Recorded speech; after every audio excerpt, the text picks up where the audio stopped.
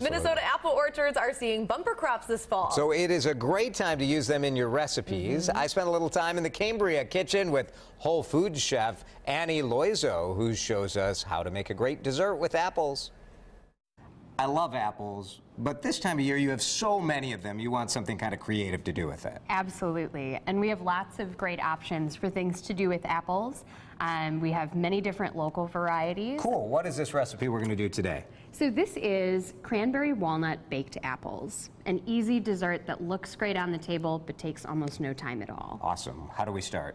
So we are going to start by choosing the right apple. You want something that has great flavor, not too sweet, not too tart, and that is nice and firm so it doesn't fall apart in the oven. Cool. And we are going to peel and core our apples. All right. An apple core, of course, perfect tool for the job.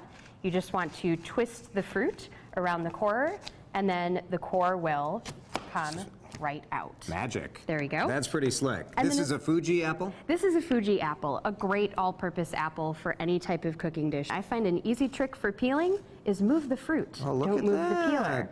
I peel a lot of apples. I've never done that. These are such a great snack for kids.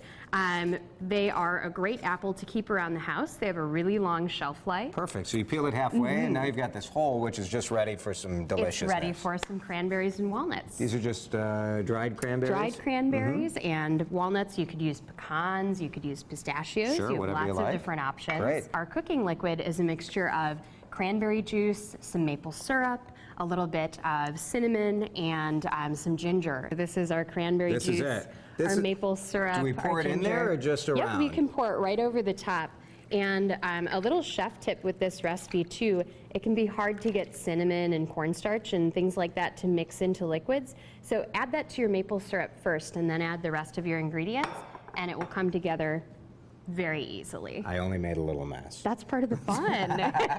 Cover them with foil, pop them in the oven, and when they're nice and tender, you're done. How long did this bake? This baked for about 45 minutes. Okay, the house smells beautiful now. And look at that, those are so pretty. That would be great. Perfect for a potluck or just a nice dinner at home celebrating fall.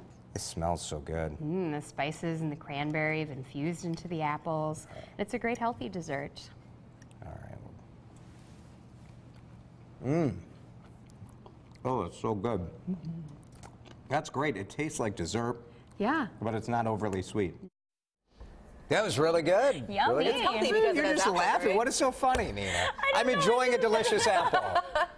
I just think you're funny because I love you. She's laughing at you, Jason. Oh, good. Oh, that's fine. That's fine then. So, Whole Foods has Fuji apples on sale this week. So Fuji is one of Fuji or the green. What are those Granny green ones? Smith? I don't know. I forgot the name of them. But you want to make sure the apple is firm enough that if you're going to core it and stuff it with some stuff, that it won't like fall apart when Makes you put it in the sense. oven. Luckily, we have the answer to this question, which I've forgotten, online at WCCO.com/links.